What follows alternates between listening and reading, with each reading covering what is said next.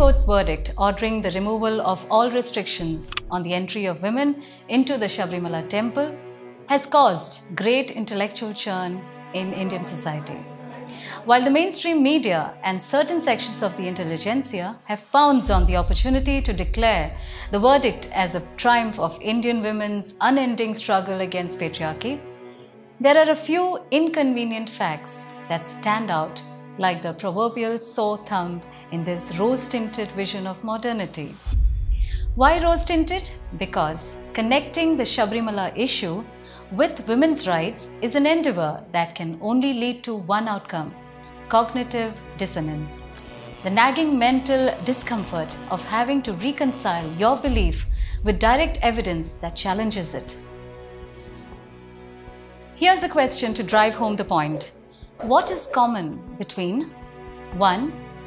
The people at the forefront of the massive demonstrations against the Supreme Court verdict? 2.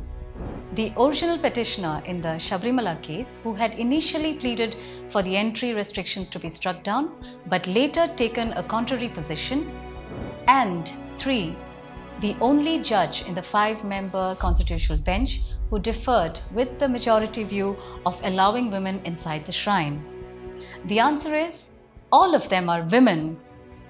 And as a woman who follows Sanatana Dharma, I totally understand why women are feeling outraged over a decision that is supposed to have been given in our favor. Let's understand the logic of the judgment first. There are two competing perspectives in the Sabarimala case. The first, to which the vast majority of Ayyappa devotees subscribe to, deals with the freedom to practice religion and sees the bar on the entry of women with reproductive capabilities as a unique expression of faith. The second perspective is that of the women who see the custom as discriminatory, a denial of access to a place of worship. That is where the conflict precisely lies. Now, every religious sect is guaranteed protection under the Constitution of India.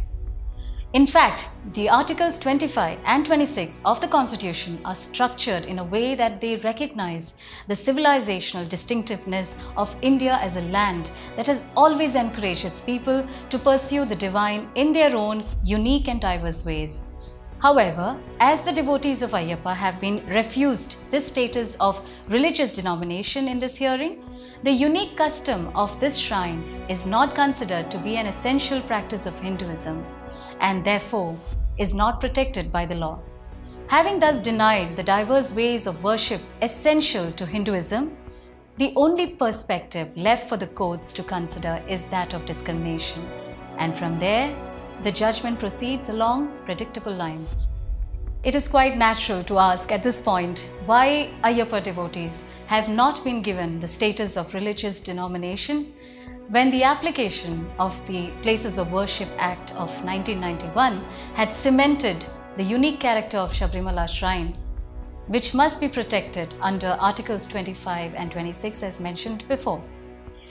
Be that as it may, the larger philosophical question that stares us in the face is this: are we allowed to acknowledge the sacred dimension of life or not?